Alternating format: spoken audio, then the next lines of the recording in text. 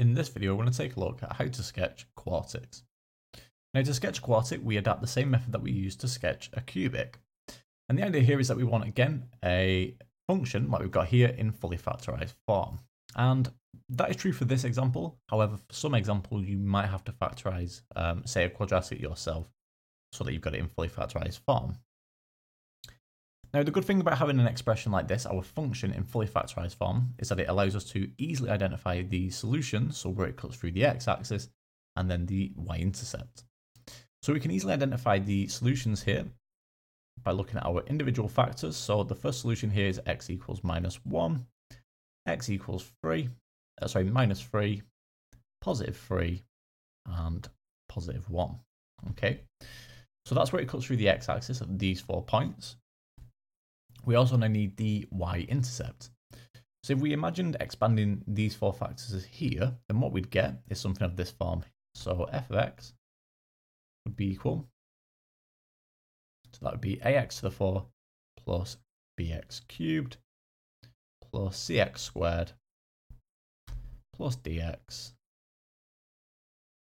plus e. Okay, now this e term here at the end, that's our y-intercept, because the y-intercept occurs when x equal to 0, so all the other terms here are equal to 0, and we get left with e. Now we don't actually have to expand all of these factors here. We can simply evaluate e by multiplying 1 by 3 by minus 3 and by minus 1. So 1 times 3 times minus 3 times minus 1. In that case, we're going to get 3 times minus 3, which is minus 9, times by minus 1 to give us positive 9. Okay, so we now have the y-intercept. We have our solution, so let's just mark all of this down. So minus 3, minus 1, positive 1, and positive 3. And our y-intercept here of positive 9. Looking something like that. Okay, now the only thing left to consider here is the general shape. So to get an idea of what this is going to look like, let's just consider the coefficient of x to the 4. So x times x times x times x would simply give us x to the 4, where a is equal to 1. So in this case, what we've got here is a positive quartic, and our general shape will be this kind of funny looking W shape. It's going to look something, let's try it again. So let's just get rid of this. It's going to be a W shape. It starts in the top left, this quadrant here, and it will finish in the top right of this quadrant. So it's going to look something sort of like that. We've got this W shape here, these 2 dips. Okay, so we start in the top left. We're going to come down. We have this dip, come back through, go through the y-intercept here at 9, and we're going to come back down again through 1, and then back up through 3. So let's have a go at sketching this. I'm doing this freehand on a tablet. It's not the easiest, but we'll see how it goes. So we start in the top left, go through at minus 3, come back up through minus 1, come through at 9, go back down through 1, and then up through 3. So that should be 3 there, like so. Like I said, mine's definitely not very neat, but as long as you've got this general shape here, that's all that we're really looking for. So let's just mark down our intercepts again. So that's minus 1, that's minus 3, that's positive 1, and that's positive 3. Okay, and it cuts through the y-intercept, or the y-axis here, at positive 9. Okay, we're going to have something that looks like this. Like I said, make sure yours looks a little bit neater. Okay, but there we have it. So that's our solution to the first example. Moving on to the second question now, what I've got here again is my function f of x. Like we can see, we've got our product of factors here. Now this one looks a little bit different because we've only actually got, well, we've got technically 4 brackets, but we're only expressing 3 here. The reason for that is because one of the brackets is squared. Now what I'm going to do is I'm going to write that, instead of it being a squared term, I'm going to write that as a product of 2 factors. So f of x here, what we've got is x minus 3 times x plus 4 times x plus 1 times x plus 1 again. Okay, x plus 1, and finally x plus 1 again. Now what I need to do from here is identify the solutions. So the solutions, remember, we just take a look at the individual factors. We've got x equals 3, minus 4, and minus 1. Now be careful here, we've got this x plus 1 twice, so what that actually means here is we have a repeated root at x equals minus 1, this solution here. Okay, so we've got minus 4, minus 1, and positive 3. Okay, let's say that's there. Now we also need the y-intercept, so that's e. And we can get that by multiplying these integer values in this case together. So minus 3 times 4 times 1 again. Okay, which is actually in this case just going to give me minus 12. So we get minus 12 there. It goes through the y-axis at minus 12. Now all that's left to consider here is the general shape. So multiplying the x's together. So I've got x times x times x times x again. And we get x to the 4. So it's a positive quartic, and that means we can have this W shape. Okay, something like this. So we're going to start in the top left and finish in the top right. So we start in the top left,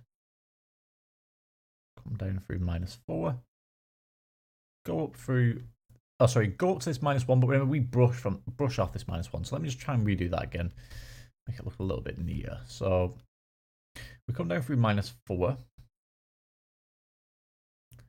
We curve back up. Remember, this is a repeated root at minus 1. We just kind of touch the minus 1 and brush back down. We now go through the y-axis at minus 12.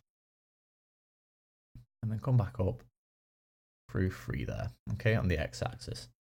And we can identify our solutions here a little bit clearer. So minus 4, minus 1, 12, minus 12, and positive 3 there, okay. And that gives us a sketch of y equals f of x there. Okay, giving us the solution to the second question. Moving on to the third question now. Again, I've got my function f of x here. So let's identify the solutions because it's already in fully factorized form. So x is equal to positive 2, negative 3, negative 1, and negative 5. Okay, so that gives us the solutions here. So let's just note those down. So I've got minus 5, minus 3, and minus 1. And it cuts through at 2 as well, so let's just note that there. Now we also need e, which is where it cuts through the y-axis. So we can get that from 2 times 3 times 1 times 5. 2 times 3 is 6, times it by 5 is 30, times it by 1. So we just get 30 there. So it cuts through the y-axis here at 30. Let's just say that's there. Now we need the general shape here, so I've got minus x times x times x times x again. It's going to give me minus x to the 4. Now we just need to be careful here, so this is a negative quartic now. So in that case, rather than getting the W shape we do for a positive, we get the M shape. So it's reflected in the x-axis essentially, so it's going to look something like that. Okay, we get this M shape if you can notice it here. Bit of a funny looking M, but that's the idea. So that means we start in the bottom left and finish in the bottom right. So let's have a go at sketching this here. So we start in the bottom left, go up through minus 5, come back down through minus 3, go up through minus 1, make sure we go through the 30 here, and then we come back down through 2. Okay, and we should get something that looks like this. Again, it doesn't have to be perfect, it's just a general sketch of our curve y equals f of x there. Okay, and there we have it. So that's our solution to the third question. Moving on to the very last example now on sketching quartics, and we have our function here f of x, and the good news is it's already in fully factorized form. So from here we can easily identify the solutions. So x is equal to minus 5 over 2, x is equal to 1, x is equal to 3, and x is equal to 2. So let's just note our solutions down here on our axes. So I've got 1, 2, and 3. And we also got minus 5 over 2. So let's just say that's, I don't know, let's just say that's there. Minus 5 over 2. So that's minus 5 over 2. Now we also need the y-intercept, so that's e. And how do we obtain e? Well, remember we just take the last term in our brackets here. Oh, sorry, not the last term, but the integer value. So 5 times by minus 1, times by 3, and times by 2. So 5 times by minus 1, times by 3, and times by 2. And it's just important to note here, these don't have to be integers. If it was a fraction, say 1 over 2, we would still times it by 1 over 2, so just whatever that number is inside the bracket. Okay. 5 times minus 1 is minus 5, times by 3 is minus 15, times it by 2, and we get minus 30 there. Okay. I'm going to cut through at minus 30. So the only thing left to consider here is the general shape. So 2x times minus x again. So 2x squared there. So 2x times x gives me 2x squared. Times it by minus x, we get minus 2x cubed. And if we times it by minus x again, that will give us 2x to the 4. So we know we're going to have this W shape here. Something like this. And we're going to start in the top left and finish in the top right. So we start in the top left, just come down through minus 5 over 2. We go through minus 30, and then we're going to come up, go back down, and then back up again. So let's try and put all this together. It might be a little bit easier if I just move this minus 5 over 2 across a little bit. Again, it doesn't have to be perfect, but just so the sketch looks a little bit neater. Let's see there. Just down the top left. We come down like so. We now go up through 1. We get our curve here, and then we come back down. And now we curve back up and go through 3. Okay. And it's going to look something like this. So this is y equals f of x.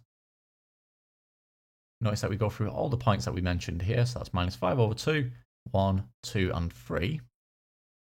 So 1, 2, and 3. And we go through the y-axis at minus 30. Okay. And there we have it. So that's our solution to the final example. So that brings us to the end of this video. In the next video, we're going to take a look at transformations.